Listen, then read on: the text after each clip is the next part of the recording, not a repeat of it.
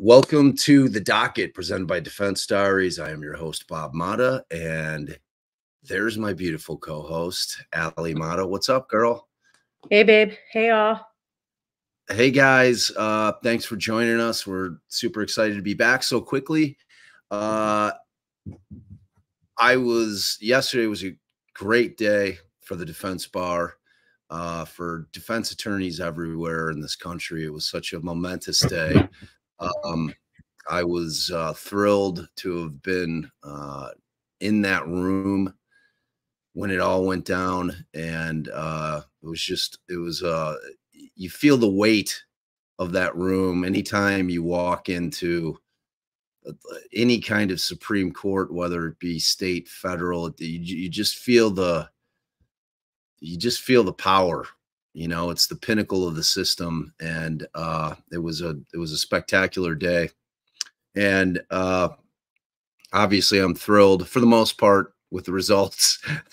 Guess you can't get everything in this world, but we got what mattered most, which was obviously that Andrew Baldwin and Brad Rozzi were reinstated to the case. Now, what comes next? You know, and Allison, you did a wonderful job yesterday manning the ship with Jay. You guys crushed it. I'm so sorry that I cut the stream off. Wow. It was in my very poor defense. I had never used StreamYard on my phone. Obviously, I was trying to find a quiet place to jump in with y'all. And when I was going to get off, it said end stream. And I thought it was talking about for me.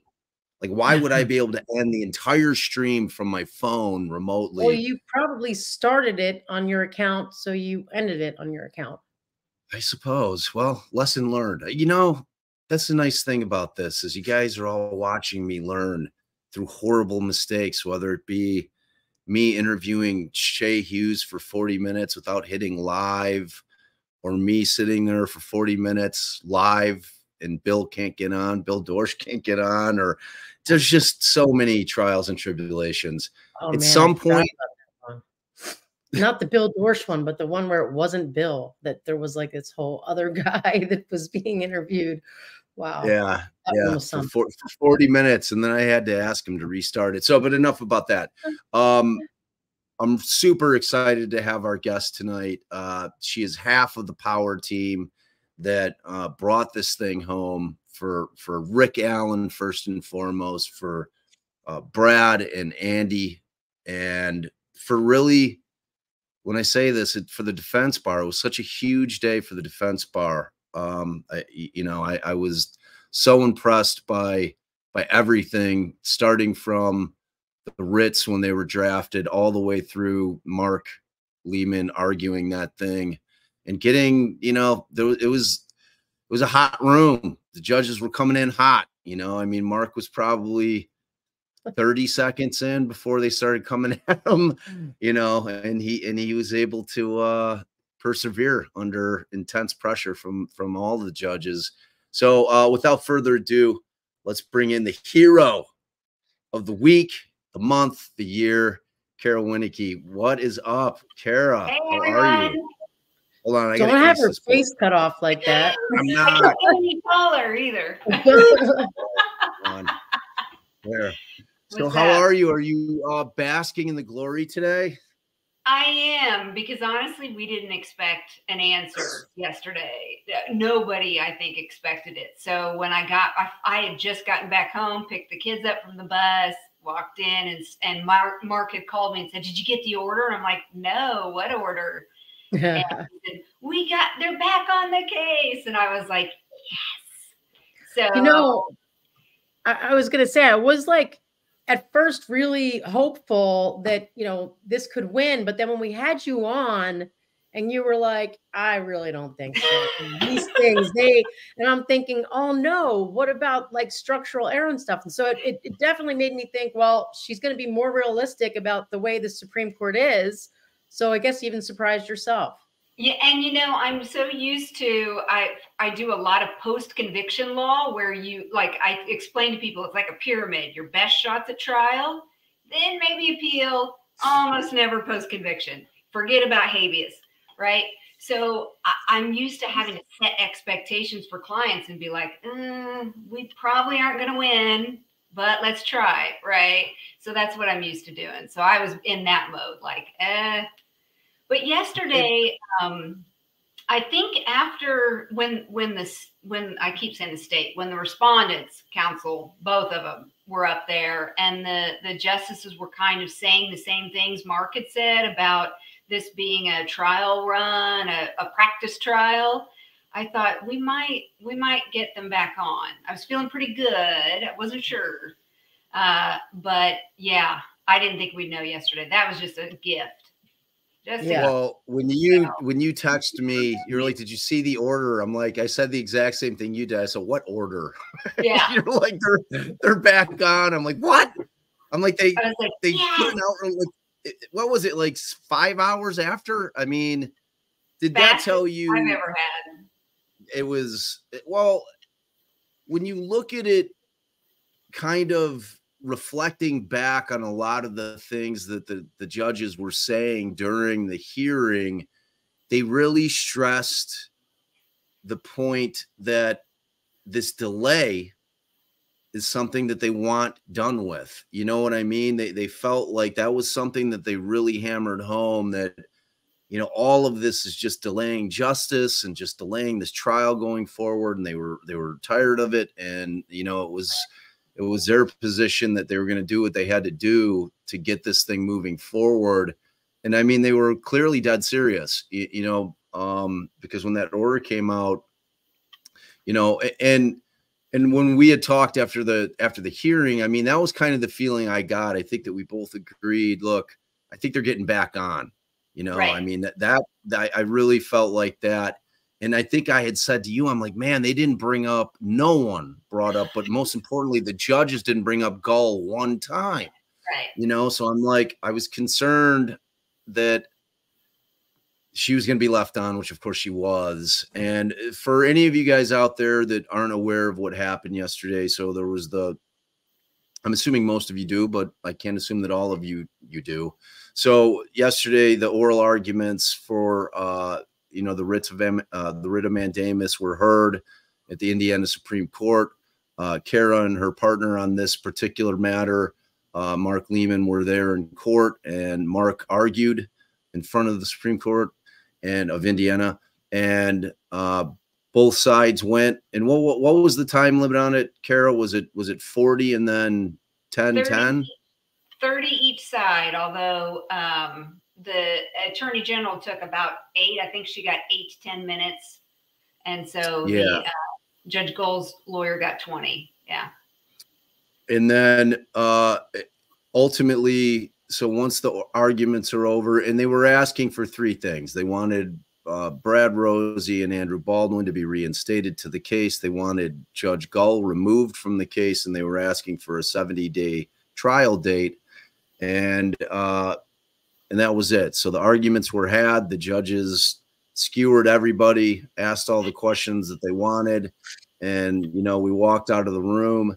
And later that day, by late afternoon, there was an order in place reinstating the old attorneys, Brad and Andy, were brought back on, and ultimately they denied the writs as to removing Gall and additionally not giving them the 70 days, which I want to dig into both of those things kind of right away.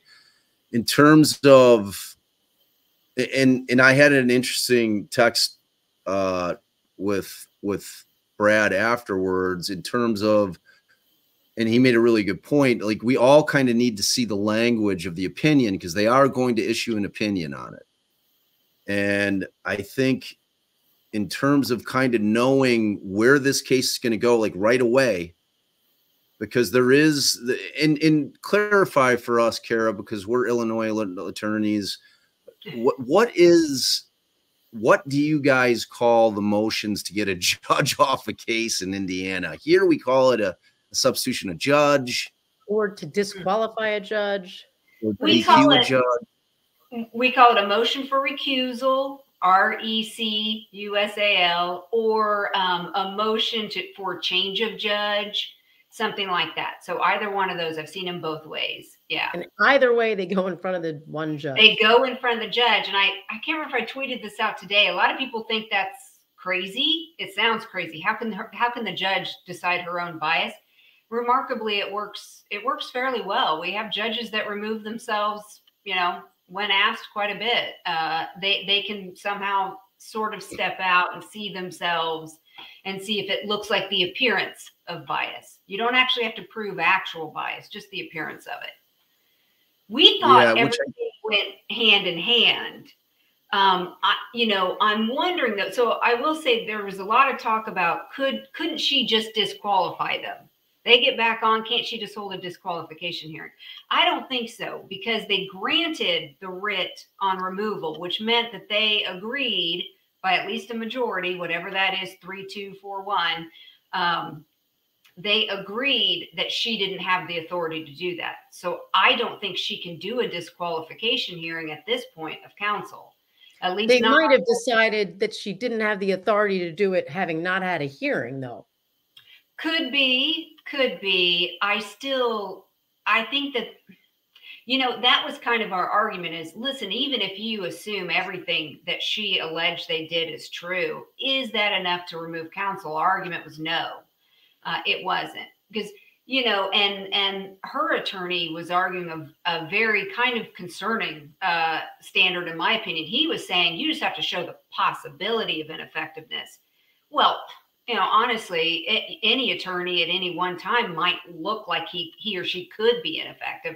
I mean, that's a squishy standard. I knew they weren't going to accept that. But yeah, we'll have to see with the orders. But I don't think anybody can really act on anything, at least not for disqualification right now, until they see what the actual written decision says. Yeah, that makes and sense. that was kind of the basis of you know, what everybody that I was talking to thought as well, just without knowing kind of what the rationale was behind things. You know, because that was the one thing I was worried about, you know, and we were talking, you know, can they just turn around? Can she just turn around and say, okay, well, now I'm having the hearing? And I agree with you. Not only do I think that she might be blocked by doing that from the language of the opinion when it comes out, but additionally, it's just a bad look at this point. You know, I mean, to me, it would seem almost vindictive for her to do it, for it to have gone to that level, the highest court in Indiana, for the court to have ruled on it, and for her to turn around and try to do it again. Would just, and we know she's got aspirations to get on that court. You know, I think if we look at that, you know, as kind of like the filter in which she looks through things, I think that that's unlikely that she'll do that. Now, that brings me to Brad and Andy trying to get her off the case. What's your hot take on that? I think they're going to try, but I think it's interesting because they've got an issue now because they want to go to trial. They're ready to go. Unfortunately, they kind of had to show their hand, right, through the Franks memo and then through some of our filings. They had to lay out this was what our strategy is. So, you know, now going forward, asking for a different judge delays things. It can. And so that's the thing, because what if they file this and she denies it? Now, what are they going to do? You know, now are they going to appeal it? That's going to hold everything up. So they're not going to want to appeal it. Honestly, my opinion, I hope that they'll take some time to think about what they want to do. They're trying this case to the jury. Yes, the judge is very important in terms of evidentiary hearings, or rulings. But honestly, I mean, if they have what they say they have, they can win this case in front of any judge. I mean, you know, if they have what they say they have, or what they've hinted that they have, you know, I think a jury will see through a lot of the state's evidence. I really do. I would 100% agree on that. You know, as far as Bob and I are always saying, like, all right, once it gets to the jury time, I've had plenty of judges hate me, but it's hard to have the judge not like you during your pretrial motion phase and your motions in limine. That's a real kick in the ass there. But you know, I understand. I was kind of thinking, like, even in my perspective, like, even if I had been ready to go to trial at that point, I feel like at this point I'd need to be reevaluating before just deciding, you know what, I still want to go, because like you said, some of their strategic plan is blown to shit. So, you know, there's not as much of a benefit to him to, not that he doesn't want to go speedily, but to do it as speedily, right, you know, as he would have then.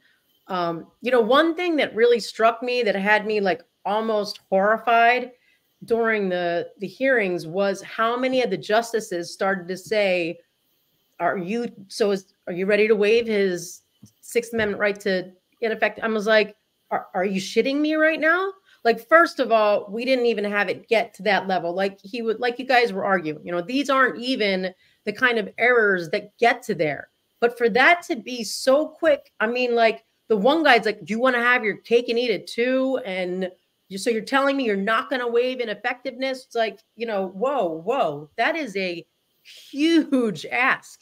I mean, I don't think that I was saying, if that were me, and that's really the alternative, obviously I'm glad it didn't come to this, but who knows? I have a sneaking suspicion that there might be some language, not that compels anything, but sort of discusses that possibility in the future if things are different in the future. But I don't even like that kind of wording existing if I'm an Indiana lawyer, because so I was saying, I would at that point say to him, you know what, let me help from the background.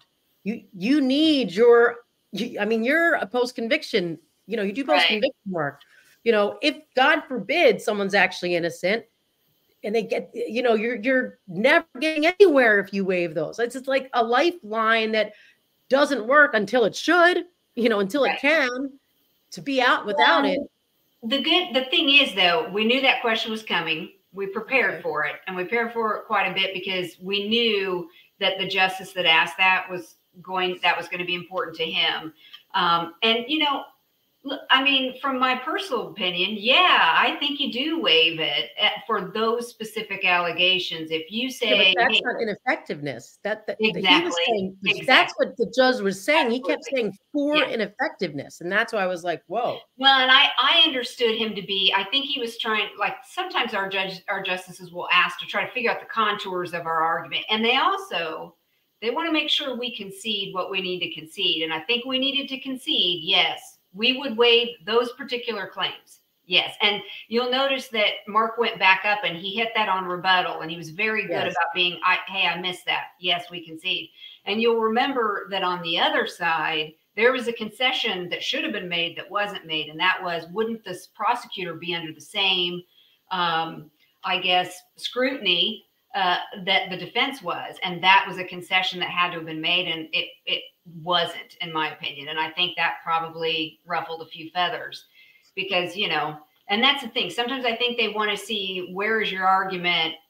Where are the limits of your argument? And initially, I can see why he thought we were arguing we wanted our cake and eating it too.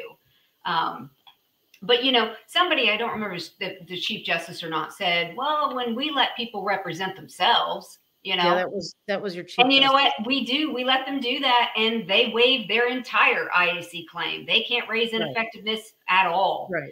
you know, and it's frustrating because we don't advise them that, but they find out later. But I think, I think in this situation, it's not ineffective because, you know, as you know, but even if he sometime down the road wanted to raise that issue, I think he would have waived it at that point. Not the whole claim, just on I know, that. but this is one of the judges, I think it was Slaughter, I'm not sure.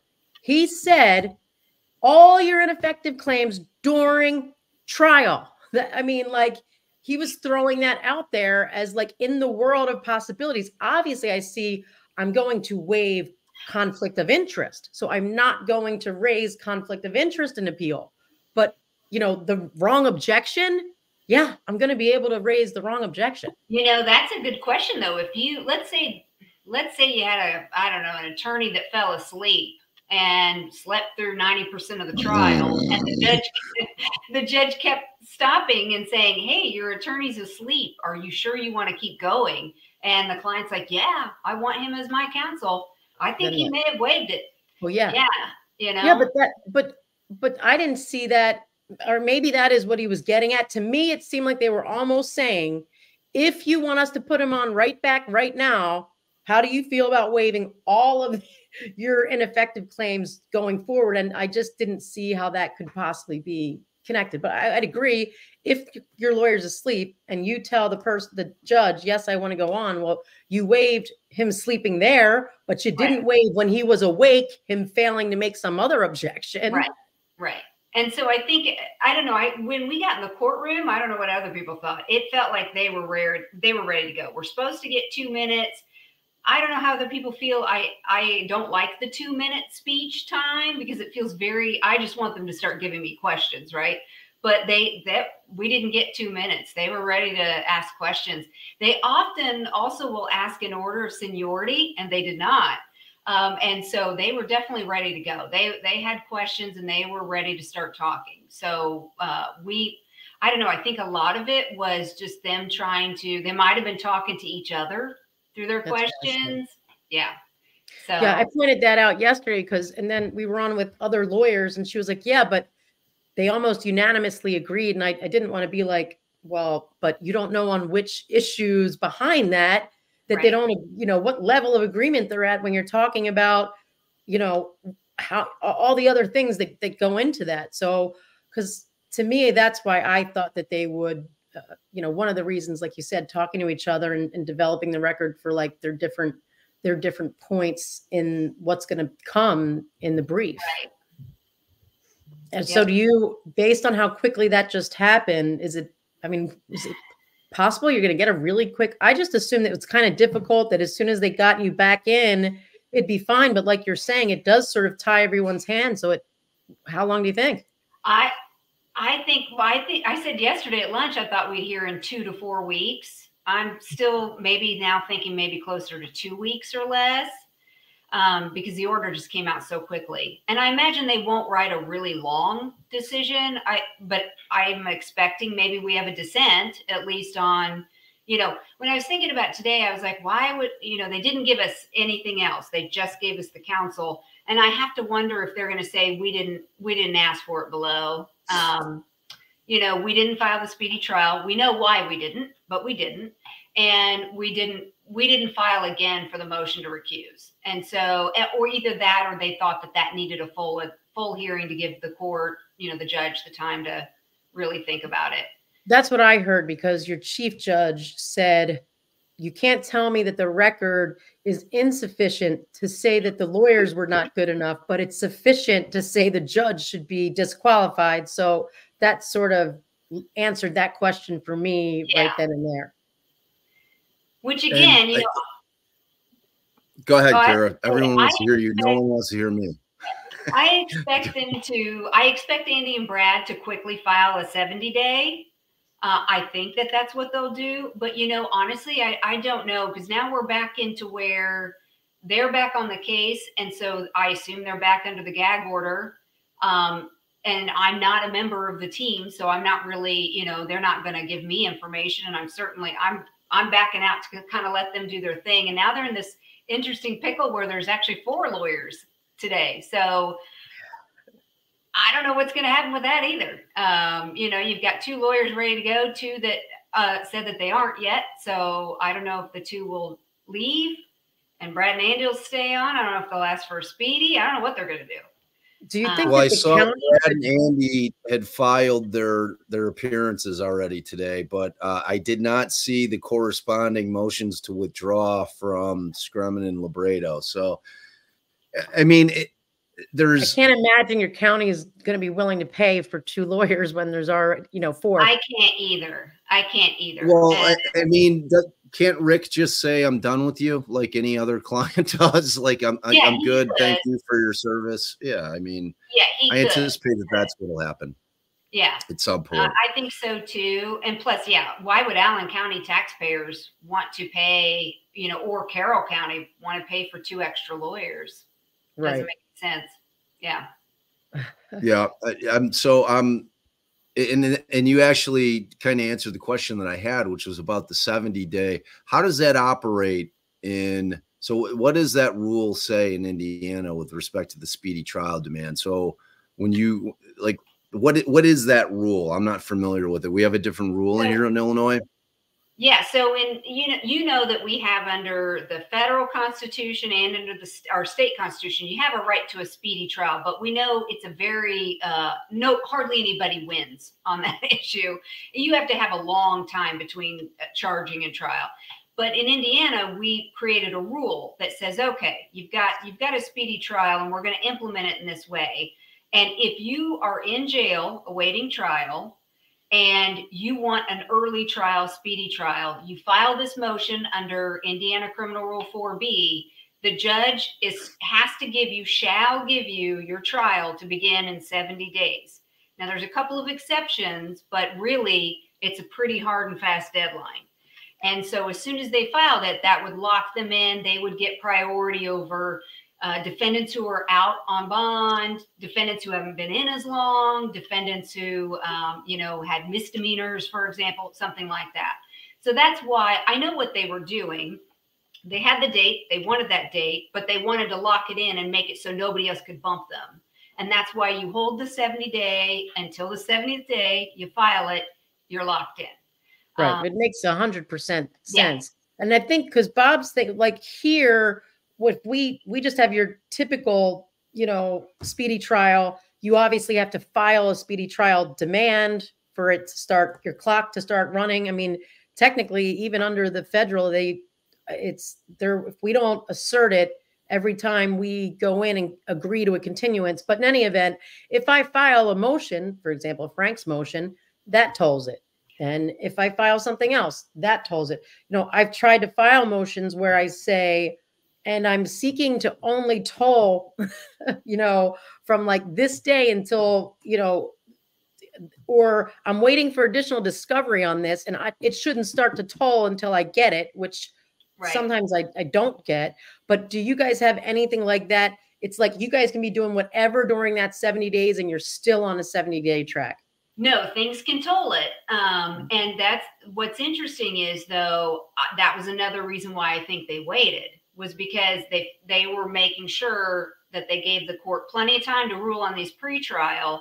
They asked for a hard deadline on discovery, and they were going to file that motion right before, and that would have locked it in. There would be no excuse for why they couldn't go to trial in that 70 days. The pretrial motions should have been or might have been decided before trial. If not, they could have done a suppression hearing during trial. We've done those before. This would have been a long suppression hearing for trial. Yeah, that would have been. But, and so that's the thing. I think that was the other thing why they were holding it. It makes perfect sense, whenever you look back at what their strategy was. No, for sure. Absolutely. Yeah. Now, I know everybody wants to know, and it better, why not come from a Indiana lawyer who also does appellate law?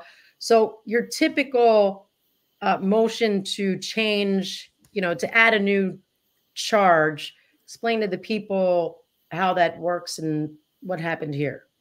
Well, in Indiana, we have a pretty liberal rule for the prosecutors. They can add charges or amend charges pretty much up to the day of trial. Yeah, pretty much. And I've seen them actually amend it at trial if they have a really good reason. Me too. And so it's interesting. I've been thinking about these charges all day. None of it makes any sense to me why, why they filed them. If you think about it, if he had gone to trial on the felony murders, the state could ask for the lesser included offense of kidnapping to be instructed to the jury. So he didn't really need to file that necessarily. And the knowing or intentional murder, that just raises his own burden of proof. You got to show that Rick himself did it or was involved in whoever did it, helped him. I don't know what the thinking is. Let me ask you, because Sleuthy had been asking desperately all day in terms of like the way she's reading it, is that with the intentional murder that he's added yesterday, his timing was unusual, that she thinks that it's linked to 3542-4-2, which is, the kidnapping, the rape, robbery, human trafficking. Can they prove just the straight murder, or do they have to also prove the underlying thing, which is really the felony murder part of it anyway? I mean, to me, it just felt like he's still going to have the felony murder as a lesser included for law, you know what I mean? But it does kind of read, when I was reading through it, as if they've got to prove those elements as part of the intentional murder of either namely the kidnapping in this situation. Yeah, I don't know if that was a typo, the subsection 2 part, because we have like subsection 1 is knowing or intentional murder, right? And it's straightforward. Subsection 2 is felony murder, which we know, which means if you killed somebody, whether you meant to or not, while you were committing a certain felony. And so the intent from the felony transfers to the intent for the murder. So I thought I saw that it said subsection 2, and I was like, but it's reading like knowing or intentional murder. I don't know if they accidentally forgot to change that on the template and meant to say, and I don't know. Because she was sending me she sent me both the motion for leave as well as the actual information, and it reads strangely. It's like he's got it as Richard M. Allen did kill another human being, to wit, victim 1, while committing or attempting to commit kidnapping, all of which is contrary to the form of the statute. In the case is made and provided, to wit, IC 35-42 -1-1 2 and IC 35-41-2-4. And, and then of course that's against the peace and the dignity of the state of Indiana. So yeah, I don't know. I didn't know how to advise her. I couldn't tell either, because I mean, if it's straight murder, it's straight murder. Which one? Are you reading the actual the charge you filed yesterday like that? Yeah, I had one. Let me see here. So the second one was 35-42-24. Yeah, it's right? So the new counts, he added 2 counts of murder, 1 for Abby, 1 for Libby, and it's count 1, murder, a felony, Indiana Code 35-42-1-1 parenthetical 2, and Indiana Code 35-41-2-4. I was going to try to see 2-4 what that is. I think Sleuthy sent it to me. I'm in. Yeah, I was going to try to see what that is, because I can read it to you. Yeah, it's aiding, inducing, or causing an offense. Which reads, it's basically accountability. Yeah, so all he's saying is that he doesn't have to be the killer. He just has to have helped the killer with the killing. But again, that's what the first charge was. I don't understand what the difference is. Me either. All right, good. So I'm glad, because I couldn't answer it for. I mean, it's slightly different in the sense that under the felony murder, you agree to commit the kidnapping, the murder happens, guilty. But the other way, if it's your typical accountability, you attach yourself to a group planning on doing this crime, somebody else does it, you're guilty. But that would be them planning that crime as opposed to it being happenstance on a different felony. Yeah, or you know what he could be doing is if he can prove the murder and the kidnapping. So he helped in the murder and he helped in the kidnapping. You can get a longer sentence because you can run those consecutive. You can. You guys don't have the death penalty? What's that? No death penalty? He could get the death penalty. They could have filed this. There are aggravating circumstances that he could have alleged to file it. Now, filing a death penalty, though, let's triple or quadruple the price tag. That starts. And then, of course, you have to find, well, a lot of times you have to find qualified attorneys if you're going to do a public defender. And we have a list of them. But, yeah, that's opening a whole other can of worms there, too. You murder people, go to Indiana, and they'll be too lazy to give you the death penalty. I mean, whoever is guilty deserves the death penalty. We have the death penalty, but we don't use it very often. Right. I think we've got like 10 people on death row. And, you know, most of us who are abolitionists have let it, we've kind of said, you know what, we'll just do de facto abolition. We're just going to do whatever we can not to get somebody on there. And let's just forget trying to change the law because the legislators aren't going to do it. They like it on the books. They just don't, you know, nobody cares if we use it that much. I think in Illinois, correct me if I'm wrong, babe, had to do directly with the amount of false convictions that they're like, we can't risk that when putting people to death. That's exactly what it was. Oh yeah, you guys had like 7 people or something exonerated and like one quick, I can't remember the governor. It's been a while. Yeah, because I think it was Ryan. It started as a moratorium, and then it shifted, you know, to they just got rid of it. But yeah, it was. I mean, that's always the thing because it's a definitive ending, you know. And like my thing has always been, look, you know, because the counter argument to, you know, if you really want to punish somebody, you don't kill them. Like, to me, there's no harsher punishment than keeping somebody in a cage for the rest of their life. Like all the little things that we take money that they're paying for no reason. It's miserable in prison. Who wants to spend the rest of their lives there, you know? And that's the thing. Anybody, if they're Rick's age that gets convicted, they're not getting out before they pass away. They're not going to live that long. So it's like a de facto life sentence anyway. Why make it harder on yourself, you know, by raising your burden?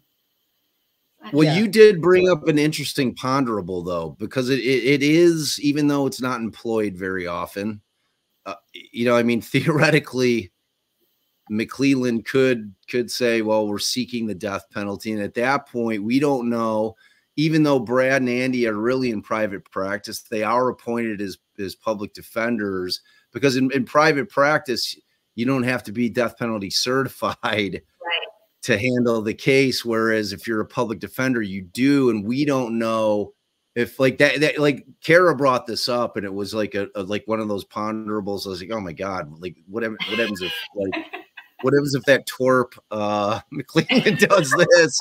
You know, I'm like, because theoretically, I don't know if either Andy or Brad are death penalty certified, even though they certainly have. I don't think they are. I don't think they are. So I mean, that could be like a weird end around way to like bump if they really wanted to get them off. But based on what Cara's saying is they don't want to do that to themselves either, because they'd have a very hard time. I wouldn't think so. And honestly, wouldn't we all see through it? Wouldn't this make everything so much worse if they did? And we would say, we know what you're doing. This is your other way to try to get Andy and Brad off. You know, it's a pathetic attempt, because really what they would do is they would be inviting on people who are, I mean, I know most of the people who are death qualified, they're going to come on guns ablazing, riding the Odin Spear story on into the trial. I mean, they're going to be Brad and Andy, you know, on steroids. On steroids, right? So the Spear of Odin. Yeah. I don't know any of this. stuff. I'm learning it as I go, but yes. Yeah. Well, I remember when you, with. yeah. Well, I remember when you came on, you're like, yeah, I didn't know much about Delphi and like what was going on with the case, like kind of the underlying any of the stuff until you decided to take, you know, this upon yourself. And why did like, just like let people kind of understand like what initially drew you to like, you know what, I've got to do something about this. Like, just tell, like, how did you get there? Well, as an appellate attorney and post-conviction, the record, the docket, as people know it as, that's like the Bible. It has to have everything, because if things are filed and I don't know that they're filed, I don't know, I can't look at it. I won't know to go see it and review it and things. And so when things were disappearing, the Frank's memo disappearing, that's not how we do it in Indiana. When things were being removed and there was no notice as to why. So as attorneys, we have an ethical duty to follow the rules. And the rules say, if you're going to file something, it has to be public unless by law it's required to be confidential. And then you have to do it a certain way. And this was just over and over again, wasn't being done that way. And so we started, like when the Frank's memo disappeared, like, you know, I perked up a bit, like, what is this? And initially, you know, I mean, honestly, I was like conspiracy theory, right? You know, I went immediately there. And then whenever we saw, I think it was Brad's file, well, we knew there was some chatter in the defense community that the hearing on the 19th was going to be unusual, is kind of what we were told. Be prepared. Andy has a lawyer. Things might get interesting. So I was like, oh, so we all tuned in.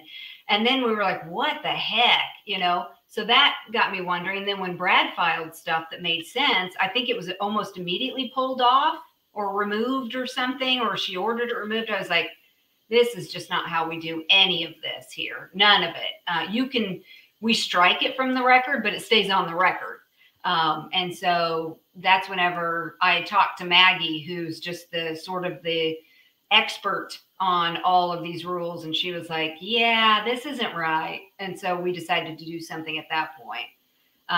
So let me ask you, is because when the new lawyers filed their most recent memo or motion, we were noting how she removed or sealed or whatever she did to their affidavit. Was that something that if you're looking at the record through your lawyer portal, that she's got the right notice there and all of that, or she did it wrong again?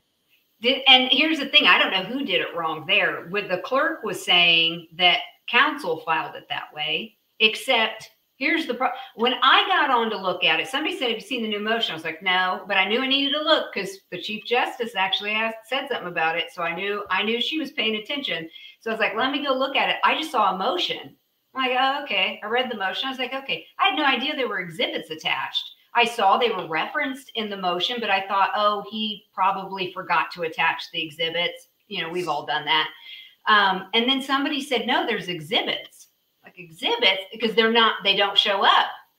And so again, if I'm the one if I was the appellate attorney and I wasn't paying attention to this case, I got this case, I have no idea he'd attached exhibits, right? And so again, whether he filed it confidential or not, the clerk has to put at least a line to show that there were exhibits filed with the motion.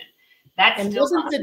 Wasn't the Supreme Court's whatever non-writ, I don't know what you call that opinion, didn't it specifically remind everybody, like, if this is going to happen, you need that disclaimer, you need to do all the other steps, and a disclaimer should show on the docket. Right.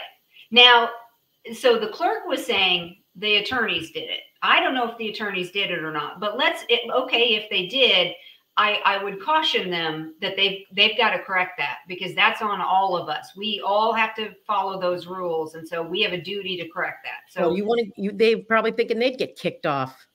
And that's the thing. I don't know if that's what's going on. So, and the clerk's saying it's not me. And I think when people were inquiring with the clerk, hey, shouldn't this be on the docket? She deferred to the judge, and then the Allen Superior Court, I assume court administrator runs that Twitter, basically said, yeah, we don't have to put it on. you know, which was, and I think that the administrator meant you don't have to make it clickable for everybody, but no, it's got to be on the docket. That's, you know. What does that mean? It's got not to be. So we have 3 forms of access in Indiana. So there's anybody can click on certain links. You mean like the public? Sweden. Yeah. Right. Yeah. Anybody can click, and then attorneys attorney access. Right. Then there's attorney access, which we have a little bit more. We have pretty much anything public at all. And then there's the confidential that only the parties and the attorneys get access to. Now, other people have access to confidential too, clerks, judges, things like that, even in other counties. But those are the 3 levels. So he was saying, I don't have to put those up there I only have to put final orders. Well, yeah, you only have to put them up clickable for everybody, but attorneys should have access to everything public. Right. And they're not even on the docket. I can't even click on anything. I don't even see it. So it has to be on the docket. Do you not wonder who it is telling that person to, all right, you're going to take all the steps except actually make it available? I can't imagine the clerks doing that on their own. To me, I'm like, oh, this judge, she's just like, she's still at it, but I don't know. You know, and the thing is, going forward, anybody could ask for it to be corrected, and could, you know, the Supreme Court told everybody, file in the trial court and ask her to fix it, you know, and then if that doesn't work, you can appeal. Anybody can do that because we're members of the public, so the public is the one who's basically anyone who lives in Indiana, you mean? Yeah. Well, yeah, I guess so. That's probably the best person. But, you know, I don't know. I saw it and I was like, you know, I'm just going to see what Andy and Brad are going to do with that motion. It's out there. It's on behalf of Rick. I assume Rick wants it. But, you know, I don't know if they're going to add to it or what. It would be wonderful to be a fly on the wall of the first trip to Wabash Valley as Andy and Brad meeting with Rick, watching the looks. None of your Rits asked them to move him, right? No. I wish you guys would have, in retrospect, thrown that in too, because it's like we wouldn't have gotten it. Well, but maybe with them seeing all these delays. I mean, it's pending. It was formed by, you know, or it was filed by SCOIN, but it's pending. I mean, that's still pending. You know, I mean, Gull's coming back to he's being permanently destroyed slowly. Like, but there's no question. You know what though? I mean, yesterday when I called Kathy, his wife, and she was very happy to hear what had happened and very emotional about it, I said to her, well, I hope that this will give Rick hope. He's got the attorneys he wants back on the case. He knows there are people out here fighting for him, even if it's just Andy and Brad, if he thinks those are the only 2. He knows that they are.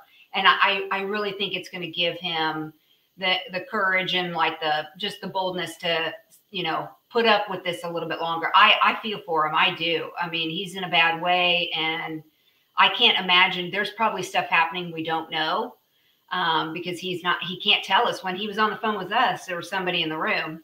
So he's very limited in what he can, you know, he's being watched all the time. This is not normal. This is unprecedented. We have not had this I had a pretty high profile person years and years ago. He wasn't treated this way. So. But if you need to communicate, like, and it depends on the prison, I know, but I've had prisoners who I've had to talk to either for post-conviction petitions or whatever, and their counselor is usually in the room or just stepping outside the room, like, but so you think they were actually standing still where he could be overheard speaking to you? I'm almost certain because of the way he was talking to us. It was guarded, very guarded, like he was careful what he was saying. I could tell. And that's just, I'm used to having people in the room. Now, I thought it was interesting that they also recorded Mr. Scremin and Libredo doing, you know, meeting with them, because that's what Brad and Andy complained. I've never in my life been video recorded at the. I visited clients in prison, and I've never been videotaped. No, never. I've never been taken into that cell. I don't, you know, none of that's normal. I don't know why the treatment is so different. I can only different prisons. It's like what's I know. I mean, that's the whole thing with this case. You know, I mean, that is like everything has been different about this case, which just leads you down that conspiratorial road, even if you don't want to go down it. It's just everything from the date that he's arrested. Well, frankly, everything starting when the investigation started, you know, has always been super cloak and dagger, super weird. Yeah. And then when the arrest finally happens, it just gets stranger and stranger and stranger. And my thing happened yesterday with the other guy too, like strange. What other guy? Oh, Mr. Westerman. I didn't hear what happened. I knew he had a hearing, right? I think there was. I don't know if anybody in the chat knows what happened with that. I know that there were some people out there following. He was up on the same day, which again is weird. everything about it is strange to me. But all right, let's assume arguendo. Okay, that Gull decides for whatever reason to stay on this case, because I keep in my mind thinking, I just don't see why. Like, what is she gaining from it? I mean, there are certainly cases where judges sitting on a high profile case that it can really, you know, boost their career, boost their profile. They go on to write a book, like depending on what they want to do, it can be a real boon. I just don't see that ever being the case for Judge Gull on this case because of the history of it. And frankly, in light of the fact that we know from her past that she's got eyes on the Supreme Court. She'd eventually like to get there. Now, whether or not she does, I don't know, you know, but to me, I cannot see the benefit. All I can see for her is frustration and just constant bickering with Andy and Brad throughout the entire trial. I just, like, Alice and I have had plenty of cases at trial in front of judges that were not friendly to us. And you know, as a defense attorney, Cara, they typically don't love us. You know, right, we're not, they're not like, oh my God, when we walk in the courtroom, come and give me a hug, or, you know, obviously that's not happening, but like even like the civility level in terms of, you know, their discussion or a comment to us just seems at a different level than when they're talking to the state. That may all be in my mind, you know, and maybe I'm just thinking that, but it always feels like that, right? So like, I just don't know what she has to gain from staying on the case when she has a built-in, I feel when she was elected to the Chief Justice position or Chief Judge over there, that she has a way to kind of like gracefully bow out without it. She doesn't even have to give an excuse why she's recusing herself, but she could, you know, and like you and I were talking about this yesterday. I said, you know, in my mind, okay, I'm going to bow out. She doesn't have to say anything, but in this case, I think that people would expect to hear something as to why, and she's got a very convenient excuse there to say, all right, I don't think I can afford to be away from Allen County for whatever length of time this trial is going to take, you know, and I think that ultimately, because at the end of the day, we just want to get this trial right.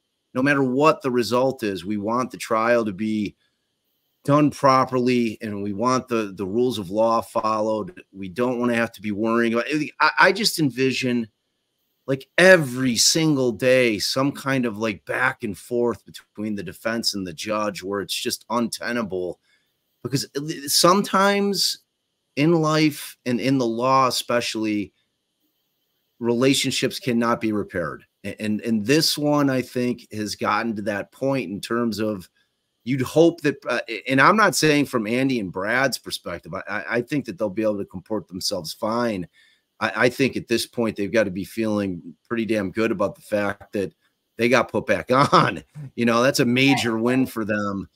You know, so I think they're coming in not feeling the scorn that Gull is feeling right now, because the court has just said, all right, we heard what you said. Sorry, we're putting them back on. So she's got that feeling like, you know, like in that kind of antagonism, I think will probably bleed out throughout the course of the trial. What do you guys think? I don't know. You know, she's one of our most experienced trial judges in terms of, she's done a lot of jury trials and she's done a lot of high profile ones in Indiana. So I think she feels like, yeah, I can handle this. This is, you know, of course, this is a case I can handle because I've handled other high profile jury trials. I don't know. It's a hard thing because I'm not the one in the courtroom, but honestly, yeah, I'm used to judges not liking my position, you know, them thinking my client is not a good person because usually my clients have already been convicted.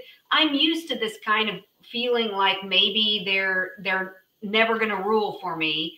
Usually I don't see it as a personal thing. Now I understand things are a little bit different now because, you know, things were handled differently than, you know, I'm not pulled into chambers and read how terrible I was. So I get that.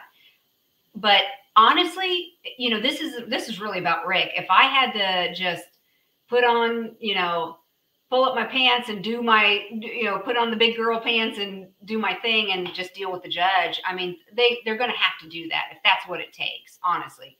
And I think they can do it. And I think she can do it too. She can get the trial across. I have a personal interest in a different judge because I don't think she's going to put this on TV. And I think this trial is a great trial. We have good attorneys with fun facts. This would be an awesome TV trial, made for TV trial. And I don't think she's going to want to do that. But other than that, they can get him an acquittal with any judge. I agree. That's my feeling. You know, and I agree about that. Well, and by the way, that's a strong opinion coming from somebody who's, you know, been representing Richard Allen. So gonna take that with. And somebody who doesn't know much about the facts of the case, but I've seen the probable cause affidavit. So okay, so then you're on par with us, I guess. Yeah. Right. Yeah. That's, you know, so I've recruited Cara, Allison. I can't remember if I told you yesterday. We're gonna cover this trial together. So it would be amazing. It would be amazing. And now we have to realize that Cara has a day job like you do. So we're gonna have to work around that. But that will be a lot of fun. You know, because I'm gonna go to the trial. Like I'm gonna get in there. I'm gonna watch the thing. I'm gonna observe it. But to not have it televised would be a real bummer. You know, it would be a real bummer. I mean, like maybe as an olive branch to the world, Judge Gull will decide to televise the trial. You know, I just think that it's the type of case that needs to be seen. You know, I think that will right a lot of wrongs by televising the trial, and I think it would be one of those historic trials that people just talk about and the whole world will watch. And I think that I think that it should happen, but I agree with you. I think that she probably won't, just to be spiteful, you know, but or she doesn't. I don't know. Yeah. Man, TV trial judges they take a beating on a lot of comments and things. So she may not want to subject herself to that. I don't know that she'd care what people said, but then again, I don't know, dealing with all that every day would be still, I mean, that's why I would like to see it televised. I'd be perfectly fine if it were televised, if she stayed on and Brad and Andy, you know, the power dynamic has changed now a little bit, right? Because now I don't know how going forward anything else in this case can be secret at this point in terms of filings or anything, because that was one of the things that we thought was important about the actions was that the reason we have leaks and all of this stuff happening is because everything was secret. And if everything had just been treated like the case should have been treated from the beginning, and I'm not talking about not having a gag order. I understand having a gag order, but if everything else proceeded properly, we wouldn't need leaks. We wouldn't have people wanting to see, you know, disgusting photos or whatever. It would just be like, they would just be, you know, taking in and reviewing everything like everybody else would along the way.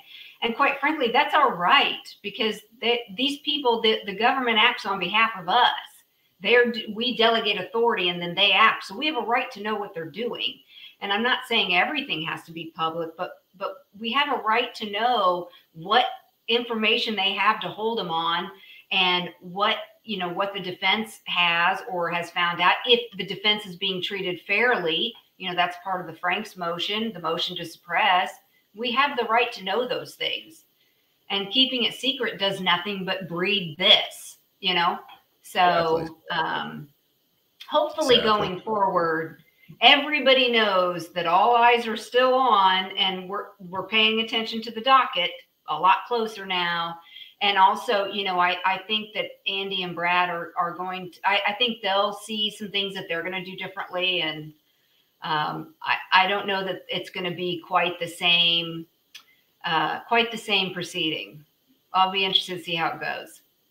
Yeah, I think as we progress through the pre-trial phase, I think that Brad and Andy will probably reel it in a bit, but I anticipate at trial they're going to be coming full bore, and they're two very different personalities, so I'm really anxious to see how they operate, because Alice and I are very similar personalities. We're both very aggressive lawyers, so like when people are sitting in the gallery in one of our trials, they're getting a lot of MATA and we're coming in hot all the time. You know what I mean? So it's where maybe it would have, aided us sometimes in terms of like good cop, bad copying it, where you got the one lawyer coming in hot and the other one's all calm, cool, and collected. I don't know, but we're like Allison and I just operate how our DNA tells us to. So, neither one of us can kind of pocket that. Like we're both just very emphatic people, and we practice emphatically. And some people don't like it. Even keeled. Like I definitely think that as far as appealing to a jury, you've got obviously just from the get-go, man and a woman. So you've got that going, different people for whatever reason. And then I still think you come off more even keeled. But yeah, if we're in front of a judge, and especially if he's coming at like me or us, then Bob's just like he can't be controlled. Well, and when we didn't even talk really about who was going to do the argument. As soon as we got the argument call out, I was like, Mark's doing it.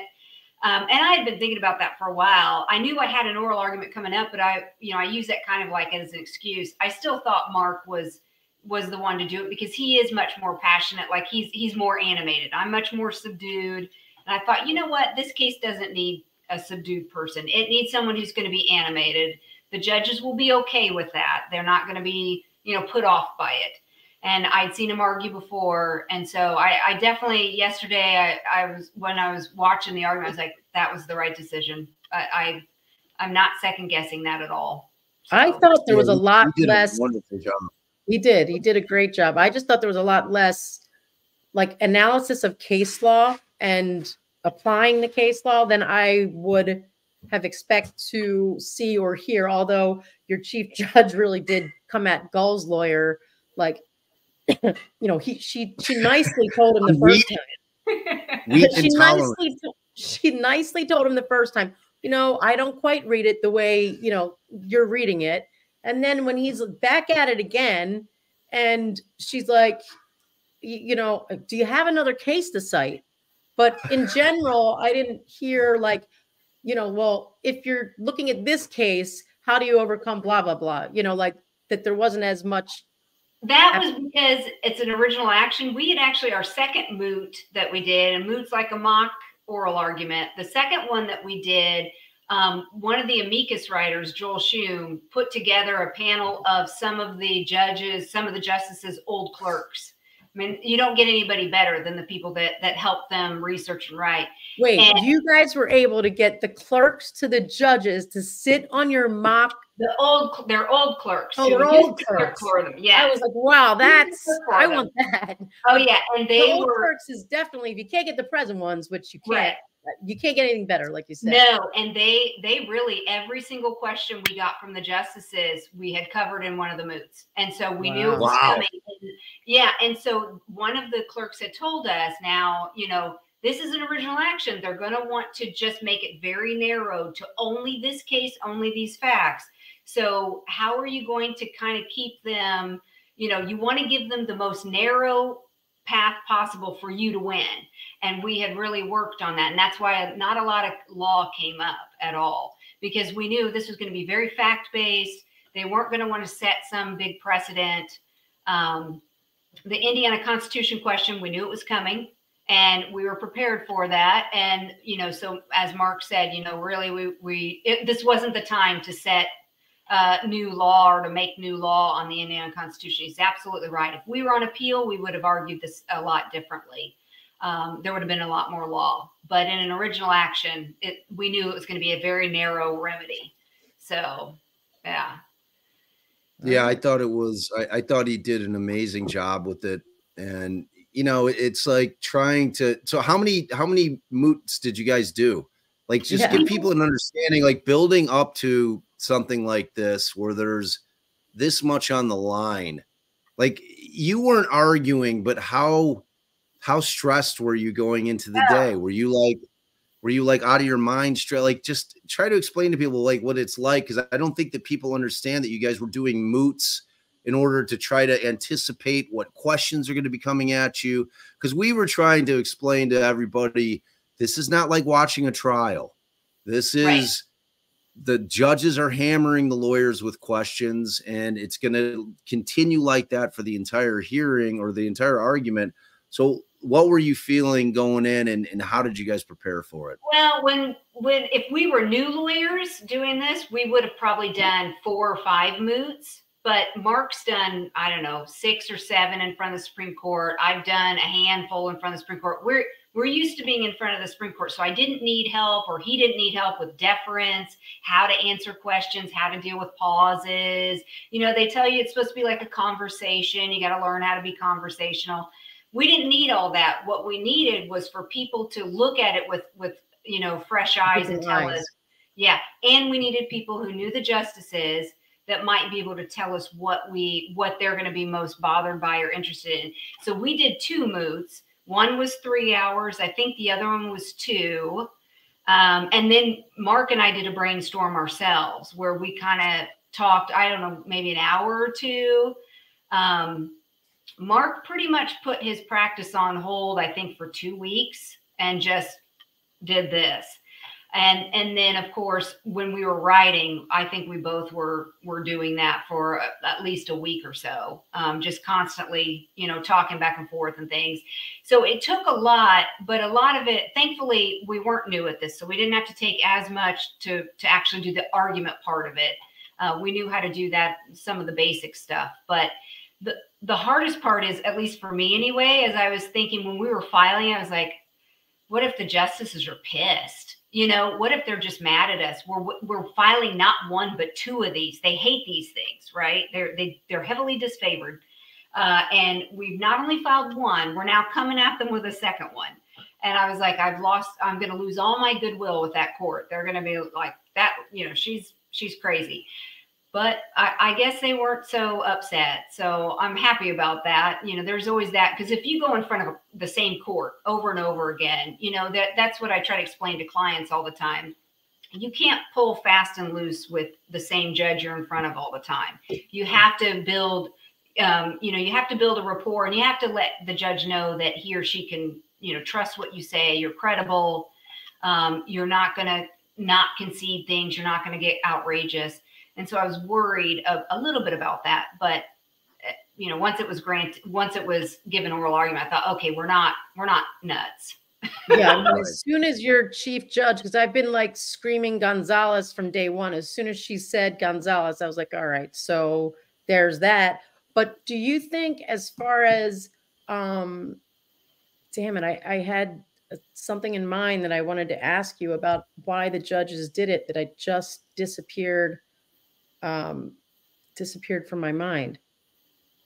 But all right. So while you're thinking of that, and I'm sure it'll come to you right in the middle of my sentence, and you'll interrupt me. So it'll be I know fine. I'm good at Which I'm that. giving you. I'm giving you a free pass to do that. So as far as like, who do you think dissented? Like, if you had to guess, because when I was kind of watching, and that was the neat thing from being and Cara, thank you so much for getting me in and getting me a reserve seat. It was you made my year. It was such a wonderful gesture, and I'm so thankful, and I was so happy to have been there for all of it, especially getting the outcome. Front row too, right? Man, it was so good. It was so good. So thank you so much for that. Yeah. But I remember when I was You remember it now. You sure? Go.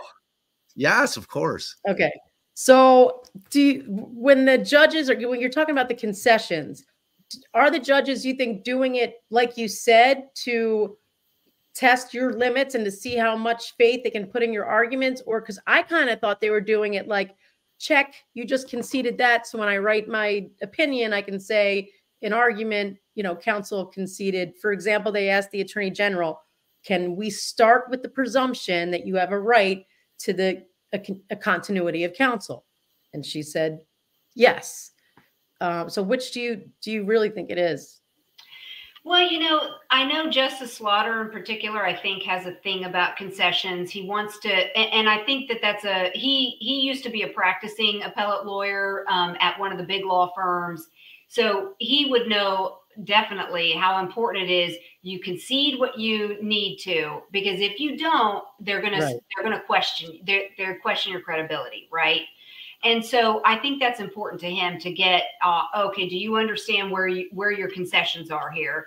And, so that especially, that's where a lot of those concession questions come from, is from him. And he and Justice Massa both, I think, are that in Indiana, we think we love our post-conviction process. We talk about it because, we act like nobody else has one, I guess. And so we sometimes I feel like we do. We act like no one else has one. But we like to think that it's the miracle worker. If you don't get justice anywhere here, you'll get it in post-conviction. So a lot of times they want to know, they really rely heavily on that avenue of relief. And so I think they want to know, okay, well, are you saying, is this something we were definitely worried about whether to concede that, yes, he's going to waive some of his post-conviction claims, and is he okay with that sort of thing. So they're always kind of looking, a little bit out of just this case to what are you trying to say, going on down the line. But yeah, you had asked about who I thought might dissent. I don't know, honestly. Which judge is the fourth one down from the chief judge? So facing us. Judge. Yeah. Oh, okay. So if you were looking at the court, right. Yes. Justice Moulter was sitting just right next to the Chief Justice. He's the newest justice. He was not at the very end, so he has dark brown hair. Is the Chief Justice youngest? Not he looked Rush? to be the youngest. Rush is your Chief Judge. Chief Justice Rush is the chief judge, and she sits in the middle at the third spot, and then Justice Moulter was at the fourth spot from the left. I think the way the cameras were going, maybe I ended up. Well, you were watching it in like a mirror image, so it's going to be the opposite for you. So like Cara and I being in the courtroom. So yeah, then the one with no hair, is that who you're referring to? No, he was a younger guy, I think. The one on the very end was Justice Goff. Was he kind of quiet? He was the one that was quiet next to him, maybe. Okay, so the one next to him would have been. So, okay, he asked a question that was at first, I thought, like, oh, this is him saying what's to keep her from just doing this again? Like, you just go back and then she does it again. And at first I was taking that to mean like, if she's just, like adamant and she's just going to do what she wants regardless. But then he asked a follow-up question after that made me think he was really just saying he wanted it to happen again. So I wanted to be able to ask you what you thought his opinion was, but I'm just not sure which guy he was. We're kind of wondering if maybe he's the dissent. So Justice Moulter's our newest justice on the court. He's pretty young in terms of judges, you know, just by age, but his dad is a judge. And so I imagine growing up, and I think his dad is still on the bench. So I can imagine growing up, he got to hear some stories, see some things. So, you know, he's almost like a trial judge in a way, or has that kind of experience. So, you know, I mean, I thought it was an interesting question. Yeah, what would stop a judge from doing this again? But I think the question that I was wondering if he was maybe the dissent, he had asked, I believe, if we wanted them back on as public defenders or as private counsel. And I was like, oh, I hadn't even thought that that was going to be a problem. I did. You know, yeah. I did. We were like, oh, you know, we thought they would clerally see the violation happened when they were public defenders. Well, and they did. And they did.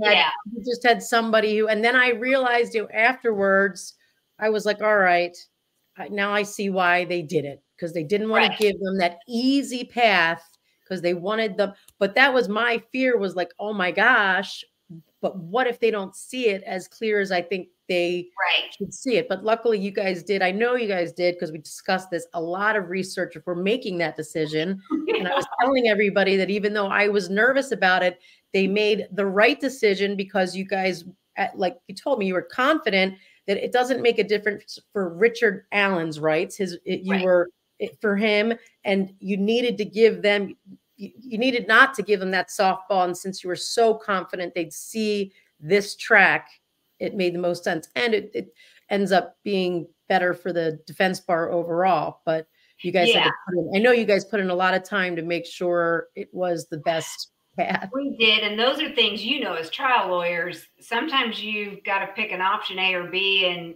you take one of them and you hope that it was the right one, but you're not going to know until after it's all over, see how it played out.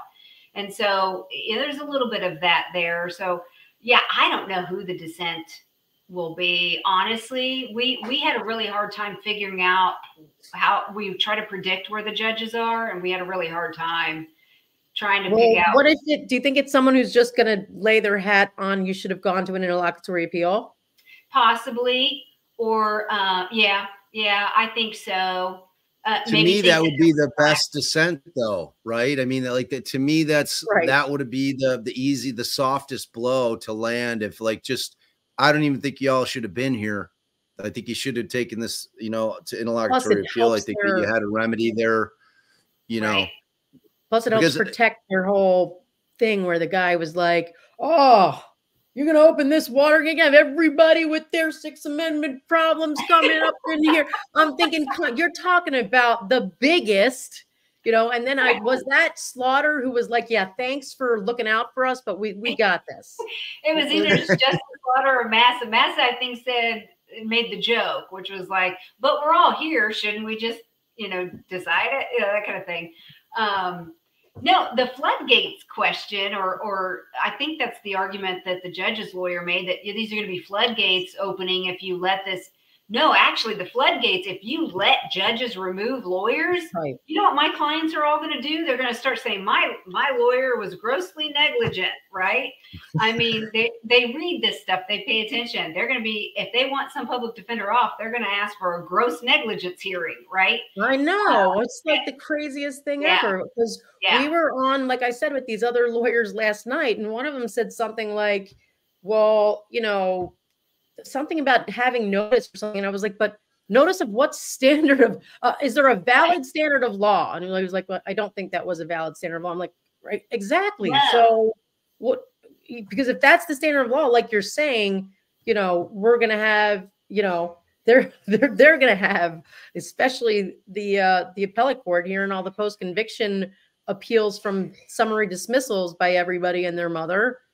Well, and if you heard that the judge's lawyer was arguing that the standard should be intuition and experience of the judge, and I'm like, oh gosh, that's just like you're opening up. That's a floodgate opening, because here you're going to have a defendant.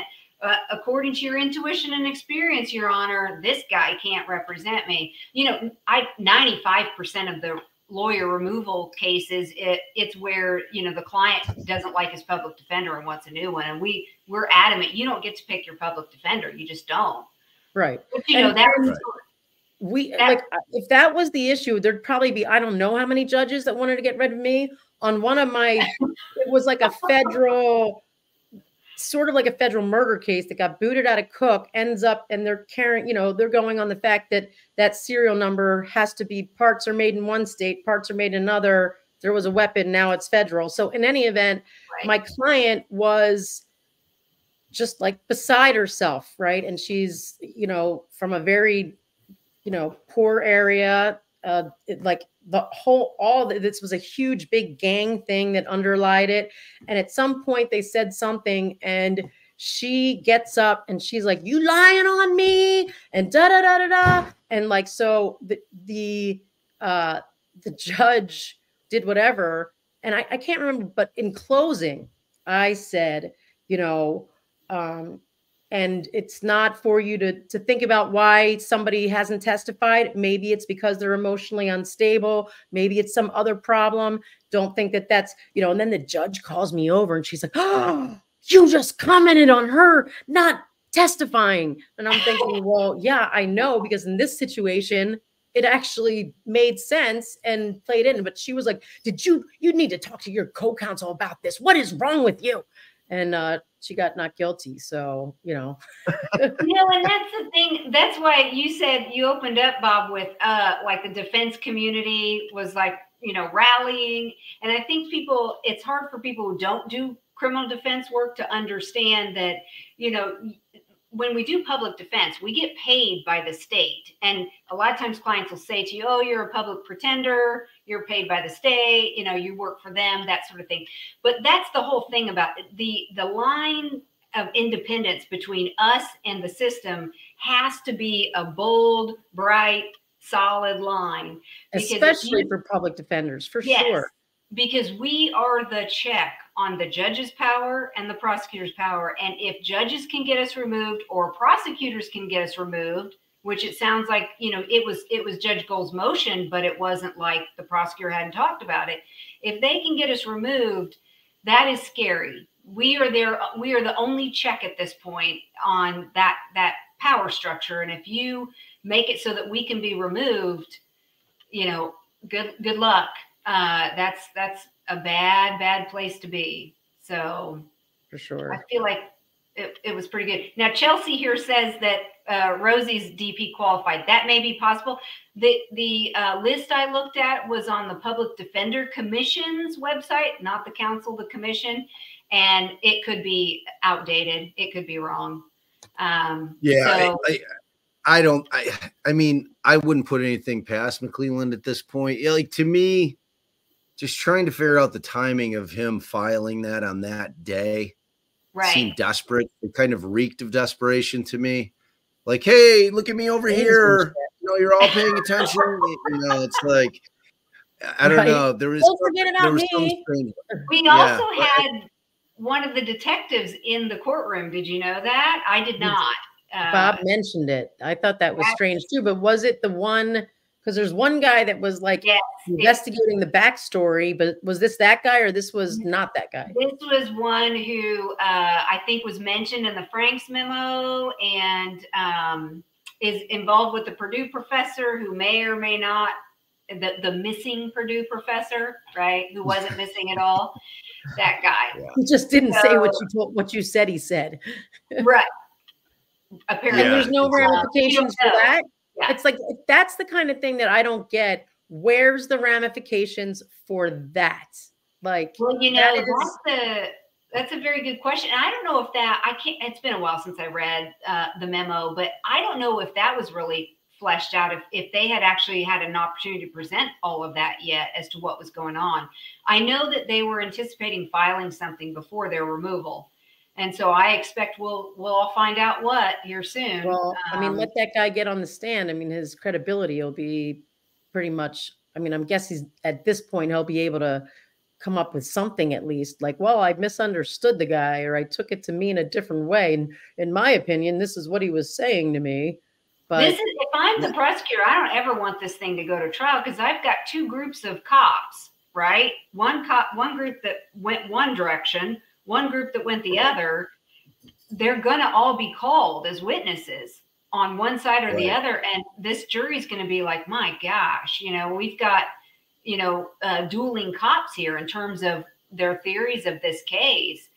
I just don't see how you get over reasonable doubt. But, you know, again, the prosecutors made clear they haven't showed their hand. They've got holdback facts they're not sharing.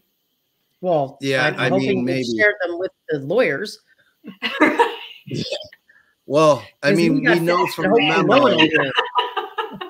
I mean, what we know from the memo is that they don't, like, they couldn't find any kind of connection, you know, with Rick to the girls on any of his devices. Like to me, after reading the PCA and I'm looking at it, I'm like, all right, well, they got mere presence, and then they've got 4 eyewitnesses that are all giving different descriptions of the individual they saw in terms of height, clothing. Like, all of them are different.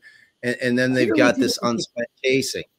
Yeah, like, well, but like, so I'm thinking they're charging them, assuming that they're going to find the link that drew the girls out to the bridge that day.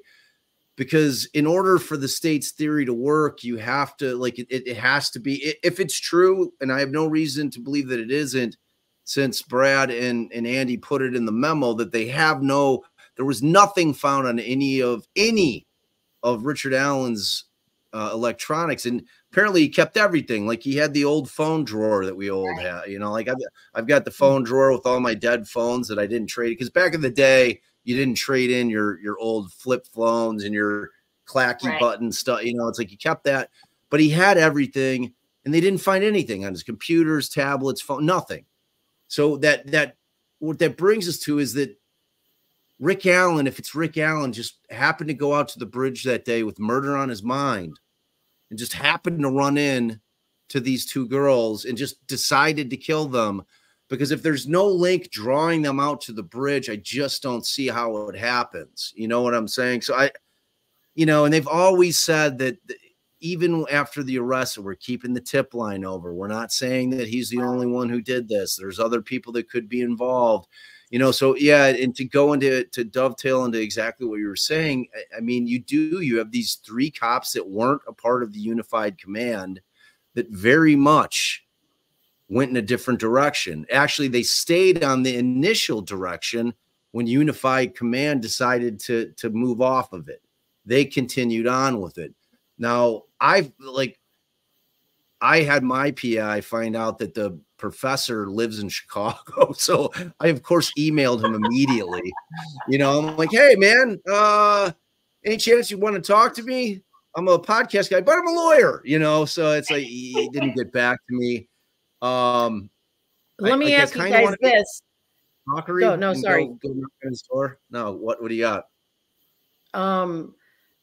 As far as his devices, to me, like, I can't imagine that the human being who committed this offense wouldn't have, from, you know, just common knowledge of that people have gotten over the years, but even being a lawyer and knowing, I mean, that person's gonna have either pornographic or something illicit that feeds this underlying drive that makes you do some horrific crime like this. You know, like, even whoever seems the most, you know, average killer that does sick things, where we weren't able to get in everybody's, you know, everyone didn't have computers back then.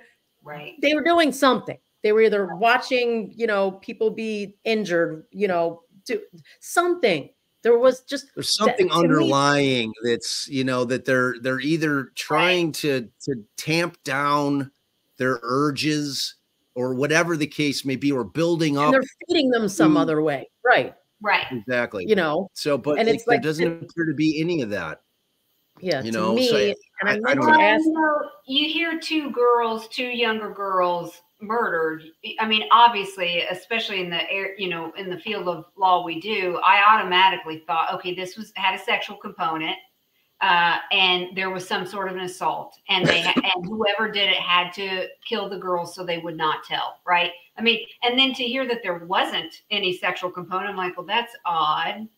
Right, but there's transfer of blood and clothes and all these other, I don't care. To me, that is ritualistic, right? For whatever, you know, like, At least, you know, I was thinking, okay, so if that's not the motive, what the heck, you know, because I don't know a lot of people that just go out and kill. Mostly they think they have a reason, whether it's, you know, to satisfy an urge or they don't like there's always something usually.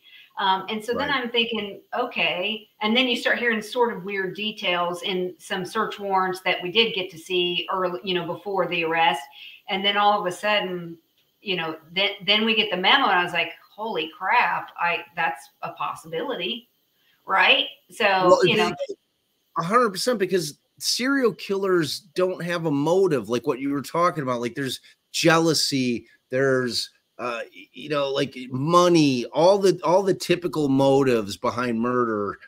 And this one doesn't seem to have it, which then leads you to, this was somebody who was, if it's the serial killer type situation, and if it's Rick Allen, well, he sure stayed dormant for 5 years after committing this horrific crime.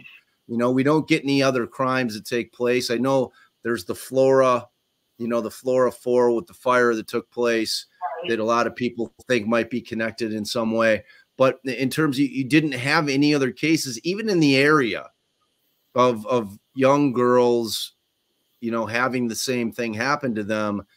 So it just doesn't fit for me. Like it's never fit for me. And it's coming from a place, like I know quite a bit about deranged people, like, you know, that do deranged, horrible things. And he just doesn't fit the profile for me, you know, notwithstanding the weakness of the PCA, because we don't know what other evidence they have. I would assume, you know, but Nick's digging in. He's doubling down. He doubled down yesterday with this thing. And it was just a really strange move. Yeah. And in his defense, what else can he do? Right. I mean, he's kind of pot committed at this point. In this case, I feel like you know, if he didn't think that there was enough evidence to go forward, I would hope that he would dismiss. But, you know, that's the thing at this point. He's kind of in a pickle too. He can't really, it wouldn't, I mean, I feel like this has to go to trial. This is the only way this can end. Because certainly unless they change their mind and dismiss the charges. Yeah, I just don't, I don't see that, but I don't know. Presumably if he is the guy, because Bob and I don't know, right? We just know that right now there does not appear to be the right evidence. And like you're saying, we've been saying there's these things that just don't check about the way the crime happened and the way you're saying this happened. But, you know, if there is a shit ton of evidence out there or something happens then, and they have the right guy, well, then you could definitely maybe convince that person to plead out. But obviously it doesn't seem like that. You know, and that's the thing, when the probable cause affidavit first came out, I was like, okay, maybe they're holding back. They're only putting in their probable cause, which we all know is a very low standard, right?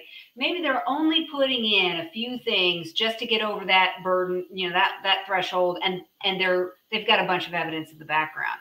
But, you know, then, I mean, that's why I think the Franks memo was such a turning point for the case, because, you know, there was a lot of pretrial publicity. The media ran with the probable cause affidavit. You know, I don't know what you guys were hearing, if you were hearing anything up there, but in Indiana, I mean, the guy had been tried, convicted, sentenced, and was shipped off by that point because they had concrete evidence of his guilt, this bullet, right? And so, you know, a lot of people don't know that's just crap science. I mean, I can't say anything, like it's just junk.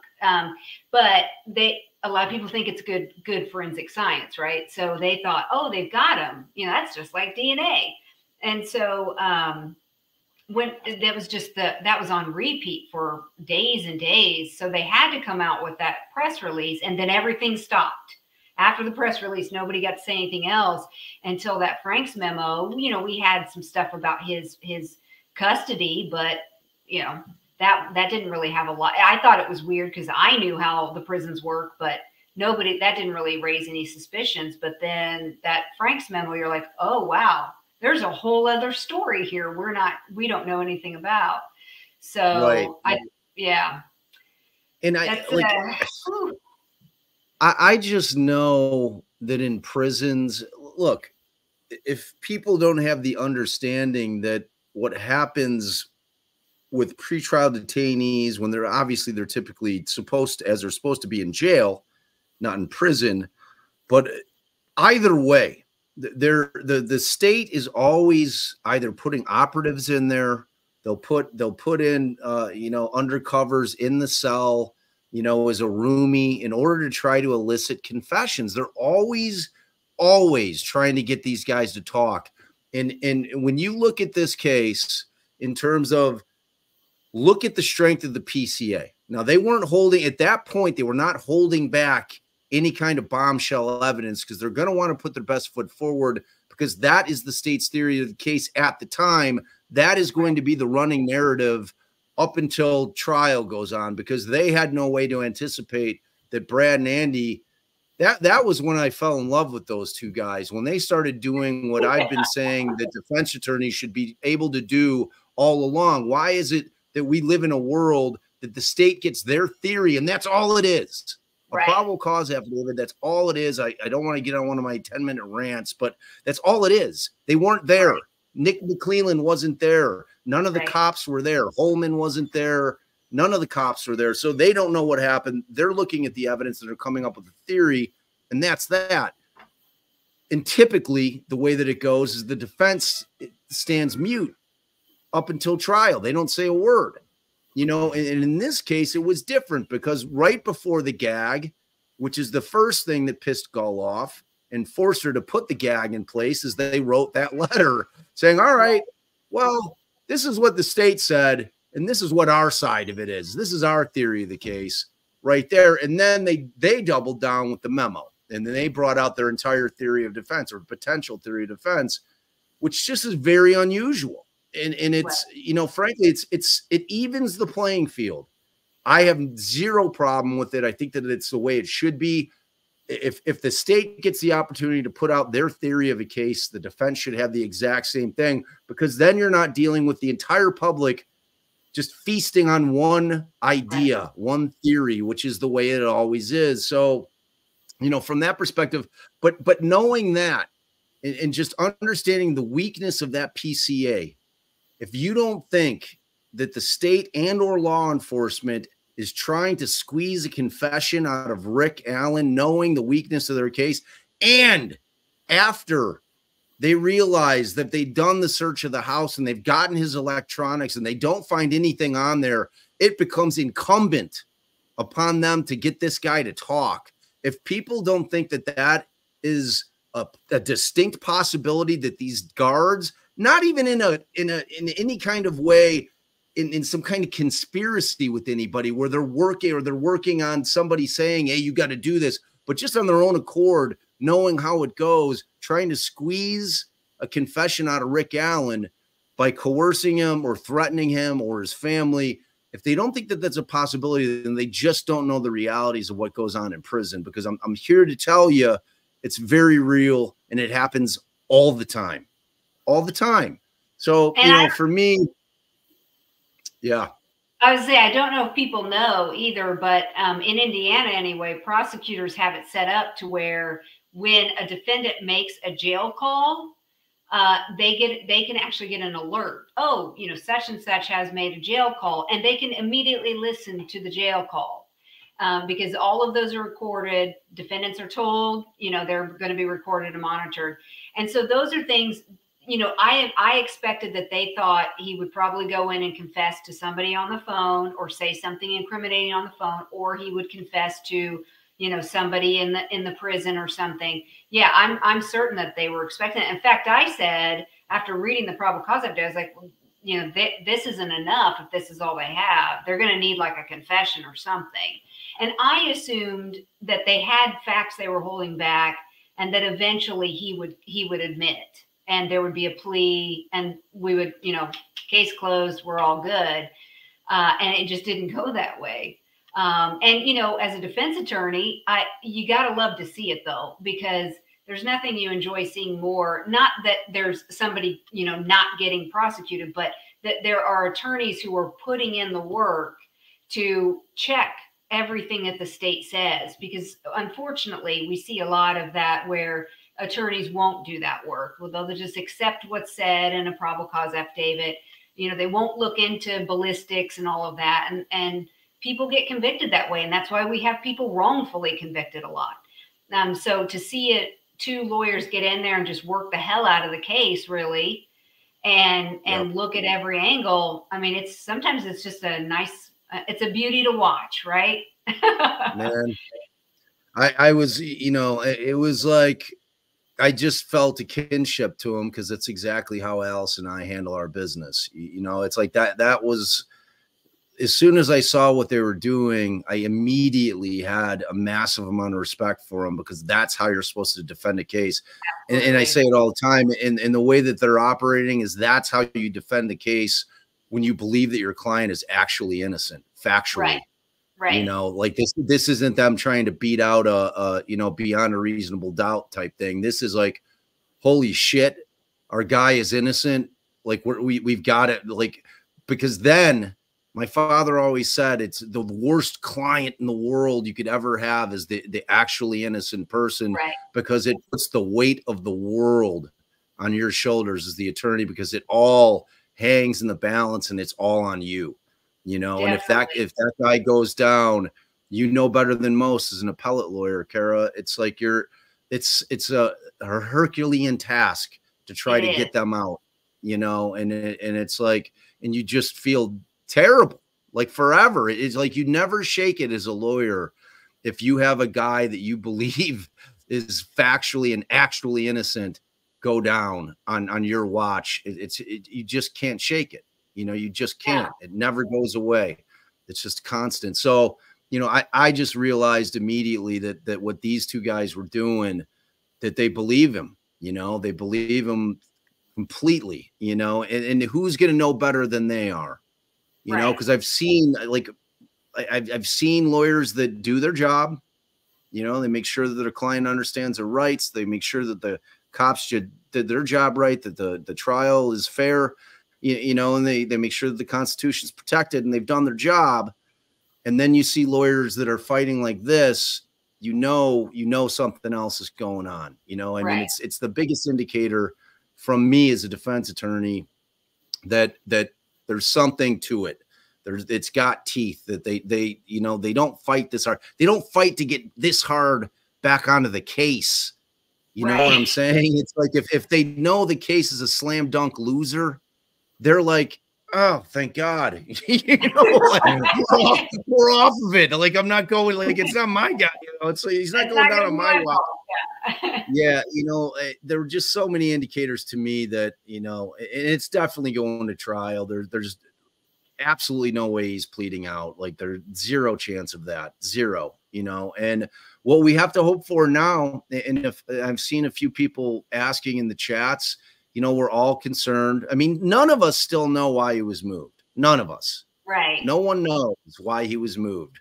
Not Brad and Andy, not Scremin and Labredo, you, Kathy. No one knows why he was moved. You know, 3.5 hours away, which makes it, you know, he's got to be moved like immediately. He's got to be moved back he's got to be moved to Cass County, which is exactly where Brad and Andy wanted him to go immediately, where they said that they don't want him, but they can take him, you know, because it's convenient to them. Like in a case like this, you have to be able to communicate with your client. You just have to. Like, this isn't the kind of case where you're sitting at your desk. Yes, you've got to obviously dig through the discovery, but they're past that at this point.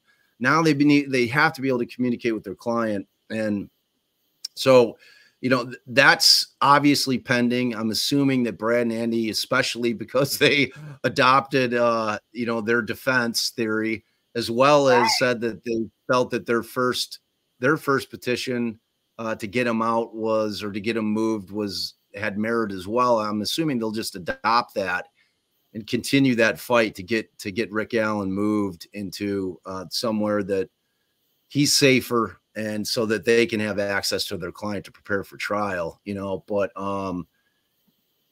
so it's Friday night. You've been incredibly gracious with your time. I hope that you've been seeing all the love that you've been getting from the chat. It's been wonderful. All right. I mean, if you don't know, all of us, in the community that have been pulling for, you know, justice for a while. You know, we should all share in it. 100%. And you know, I'm just so grateful for you and you know, Mark, just because you guys didn't have to do it. You know what I mean? You didn't have to do it. You did it to be a citizen, to be a you know, an American, for the defense bar, for Rick Allen, because you saw something was going wrong and you said, God damn it, I'm doing something about it. And you know what you did? You did something about it.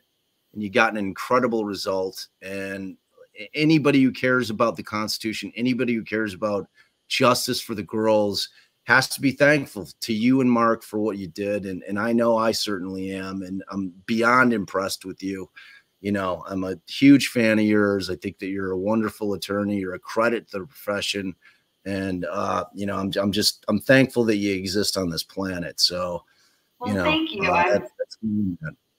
It's been great being able to meet everybody and just be able to, I don't know, it's fun to talk crime and criminal defense and all of that with people that understand. And, you know, I didn't do interviews with Court TV or anybody like that. It wasn't, I don't know, I don't like doing interviews, but I definitely was willing to talk to you guys because you know, we already speak the same language, right? I know, you know what it's like.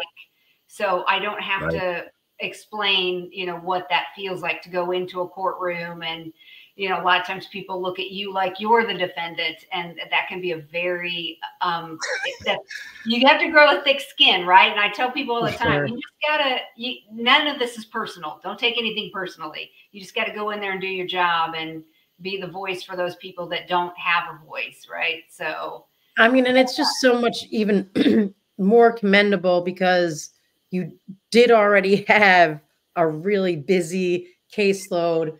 And I know post-conviction and appellate work, and it's research, and it's post-convictions even, like, don't even get me started, you know, but just like the amount of time and work and that you already had to take on, you know, something like this, it says a lot. And, you know, I'm sure your entire state bar has, you know, a lot to be thankful for you for doing that, as does Richard Allen, obviously. Well, thank you. And I definitely loved working with Mark and Maggie and Jesse, and Jessie Cook actually did. She's sort of one of the criminal defense powerhouses in Indiana. She did a lot of background work with Brad and Andy that a lot of us, you know, didn't know about. So she's been there all along the way helping too. It's amazing how everybody kind of came together. And I can't speak highly enough about the people I've met through Twitter and these podcasts, and being able to just see that there are people out there that do care about this. Sometimes it feels like nobody cares, you know? And so it's so great to know that there are people that do really like, you know, they believe in our system and they care about it. So they want this to, I know, we're so used to feeling like we're yelling in a vacuum, like we criminal defense like attorneys people, over here. You know, or, you know, you hear it. I know you've heard it. How can you represent those people? How, you know, why would you try to get somebody guilty off? You know, and they just don't understand that that's not how we see it at all. You know what I mean? And so when you get to show people through a case like this, that that's not what we're all about, that there's actually more that we do. It's a lot of fun to have people see it. It's amazing. I mean, you know, and Allison and I really dig into that aspect of trying to change people's perceptions of what it is that we do in this system. But you know, but like, I'm big on it. Right?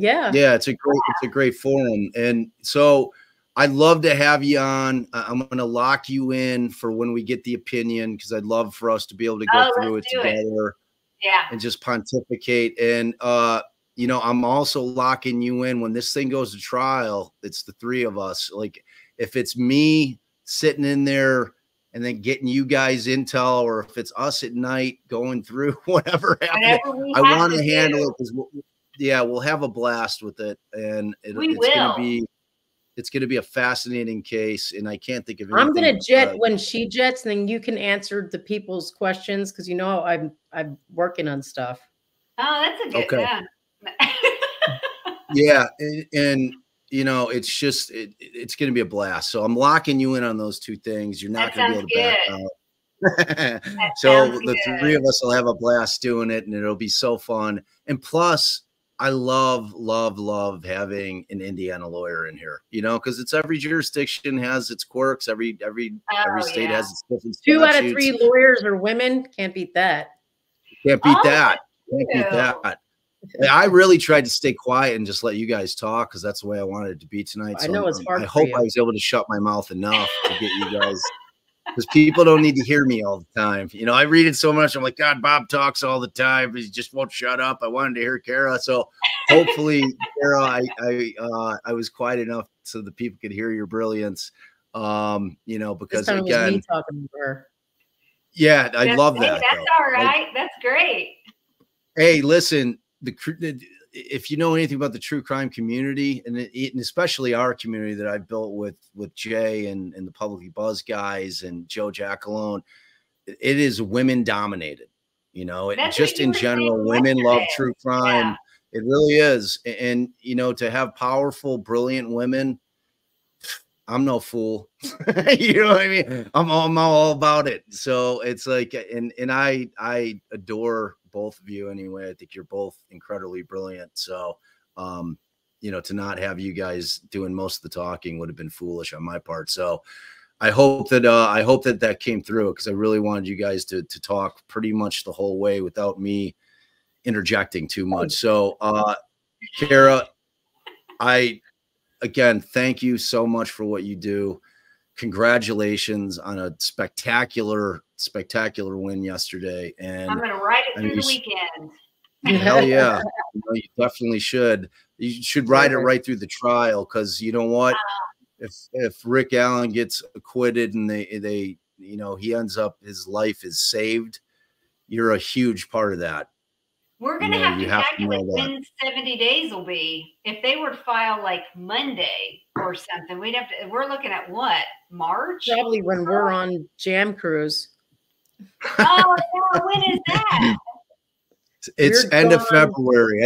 I think we'll be okay. I think we'll be okay. Then we've got, well, we've got that other thing in Mexico. Oh, yeah, no. maybe. We'll see. Well. No. Business takes priority. It's family, then business, then vacation. Right. So, so all right, Cara, you're amazing. Everyone here adores you. Thank you so much for your time, and thank you so much. Thanks so much for having me. You. Of course, and for covering the case. It's been great. We're gonna ride this one out to the acquittal. All the way, baby. Bye, babe. All right, ladies. Later. Take care. Bye. All right, y'all. So, she keeps adding her, she keeps adding her stuff. All right, y'all. Let me see. I'm going to go through real quick. I was putting them up during the live, but I like to shout out the people that are super, super generous.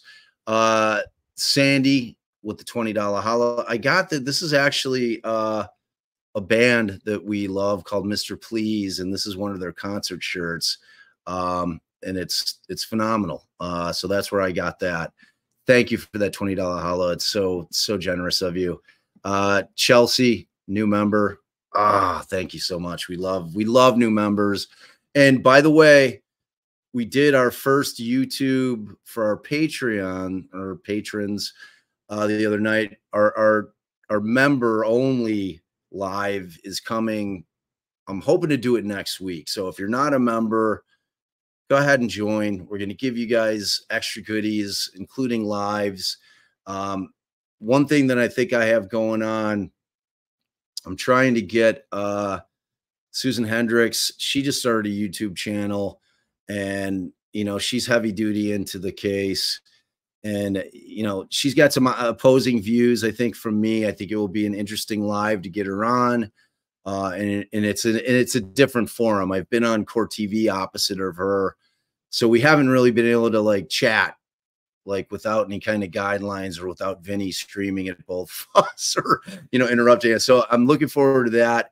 I think that'll probably be next week.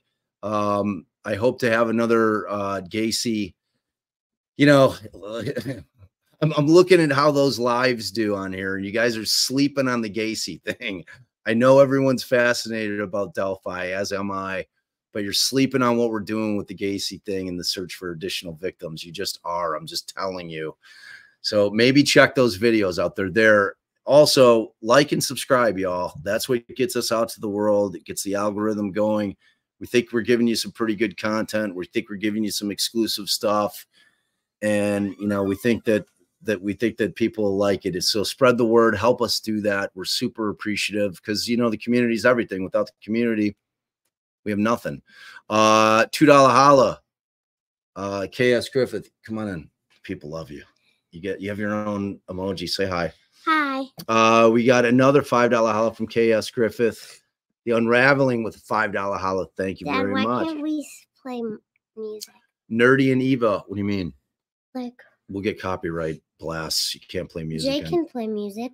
They play like a very small clip. I think it's got to be under 3 seconds. It's got to be very, very short. Nerdy and Eva, thank you for hanging.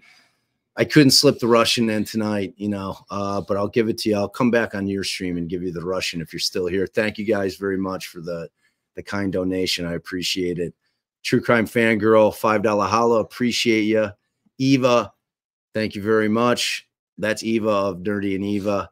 Again, I'll bring the heat with the Russian and all the accents. Really, I do many. I'm a man of many voices. Meg P. Now I saw you twice. Came through with 10 memberships. Gifted them to 10 lucky people who I saw were thanking her in the chat. Thank you so much for doing that. It's incredibly generous. We're incredibly thankful for you doing that because we're trying to build a community here.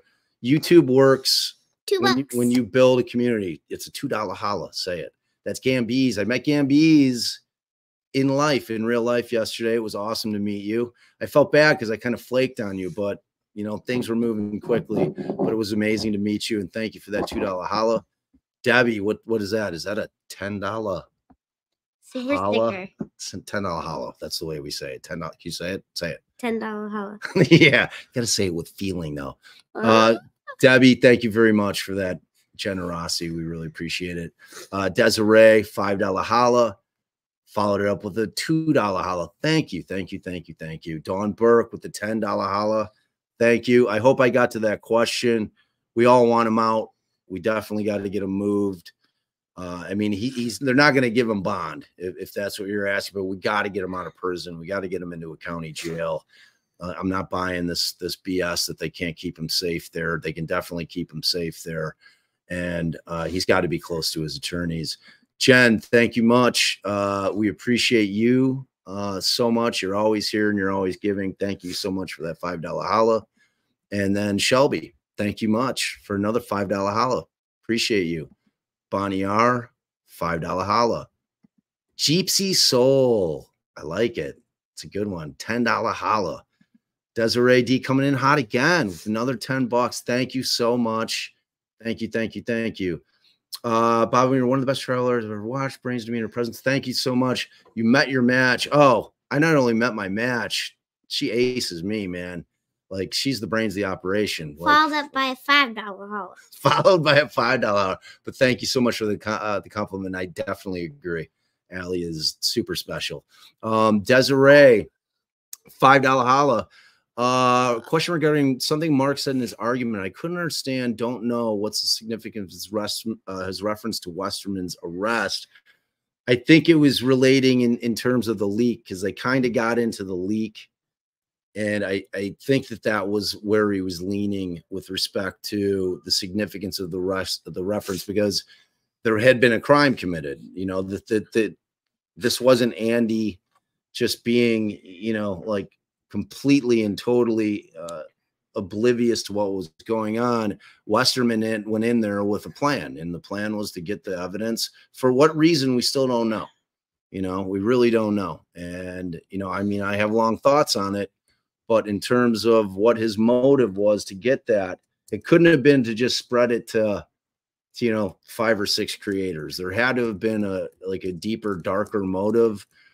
You know, and I'm sure a lot of you out there are thinking the same thing. When I just think about who benefited this, you can yell this one out. What do we get? What do you get that? Well, you got to say it. What is it? A $50 holla. Wow, you're slipping, man. All right. So, Shiraz, thank you. Thank you so much for that incredible generosity. I wanted to make sure you saw this. Well, I definitely saw it. At Patty Riddle, you show me that it's not about getting people off. It's about making the prosecution prove their case in a fair trial. Truth and truth. Thank you for educating me and my view of defense attorneys. Thank you for being receptive. Like that's the biggest thing about this is, you know, a lot of people, and I always tell people the biggest joy that I get from doing this in the podcast is when I either see or hear or read when people are like, man, you've completely changed my view of defense attorneys. It means everything to me. It's really what my purpose in doing this is, and advocating for victims and just trying to educate you guys on how this system works and the realities of it. It's flawed, but it's still the best that there is, you know, and we saw it yesterday. Everything's hard in the law. There's no easy way out. There's no easy answers. It's just one of those things where you have to keep fighting. And if you do, sometimes good things happen, sometimes they don't. But, you know, you have to continue the fight. But thank you so much for that incredibly generous $50 holla. I hear circus music. I hear an amazing handle. That is a great handle. Thank you so much for that $25 super sticker, $25 holla. It's amazing. All right, Scott, I want you to try to say this one. So I feel like I'm Steve here on this one. Oh, am I boring you? Another great handle. Thank you so much for that $2 holla. That's amazing. All right. I'm jumping off here. If y'all aren't doing anything and you want to go hang with a couple of awesome guys, swing over to Publicly Buzzed. I meant to funnel you in or portal you in, and I forgot to do it, but they just started. They may have started a little bit ago, but they'll still be going hot for Feral Friday. To all my mods, thank you so much for doing what you guys do. I just couldn't do this without you. I don't even know what I'd be doing without mods. I'd be more lost in the tech world than I already am. So thank you guys so much. I saw you in here, saw you crushing it like you always do. Jay, I saw you, brother. Thank you for popping in, man. Love you. Hope you and Shans are still celebrating. And also our girl Shannon, she's got a live tomorrow. Okay. And y'all need to be following her because it's great stuff. So she's a part of our fam. Make sure if you haven't subscribed to Shannon's channel, make sure you do it now because it's great. I'm going to be popping in there tomorrow because I've been completely neglectful of her and her channel, and she puts on great content. Plus, it sounds like she's got a really great concept of what she's doing tomorrow.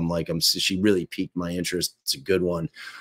So you guys definitely check out Shannon's channel. And of course, sub to Joe Jackalone, Publicly Buzzed, and us, because we really are building a community here and we love everybody that's a part of it.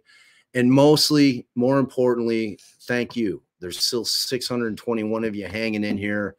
Without you guys, I'm quite literally, just an old man. Talking about old cases. Nailed it. Talk at you next time.